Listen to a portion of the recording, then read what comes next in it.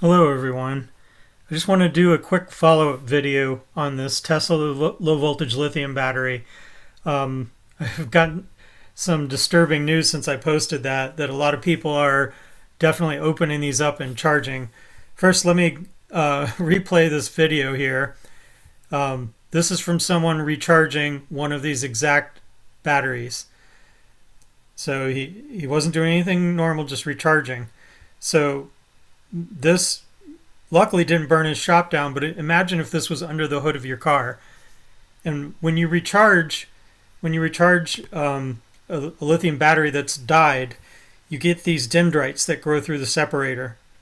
So after a certain cell voltage, usually, I recommend around 2 volts. If the cell voltage goes below that, you don't ever want to recharge them, because these dendrites can pierce the separator and short the battery out. It's basically like shorting the negative and positive terminals. This is the cathode and anode, and the dendrites bridge through there. They're metal growths that occur once the battery is taken to below a certain level of charge. So you just never ever want to use a battery if you've recharged it once it drops below this level. That's why we have battery management systems. To be clear, I got this picture. This is from that battery. This is all that survived.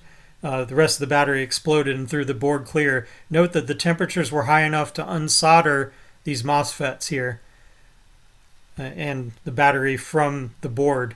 And look at the connector, it's melted. To be clear, this is what it looks like before a fire.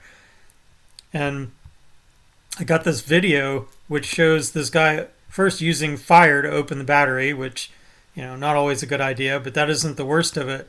He's going in here and showing people how to bypass the BMS and charge the battery.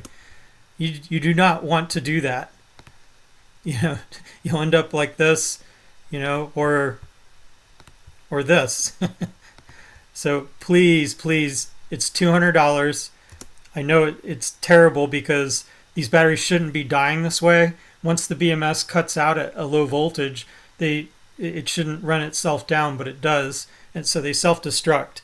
I don't know if that was on purpose or accident. I don't think there's a conspiracy theory. CATL made the battery, not Tesla. But if you are working on salvage cars and you get a car with a dead battery, disconnect it, take it out of the car, and get a new one, and don't put it in the car until you have the contactors closing.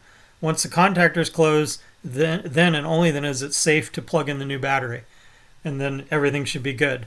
If you connect the battery before then, it'll run it down and you'll get into the situation where you'll have to buy another $200 battery.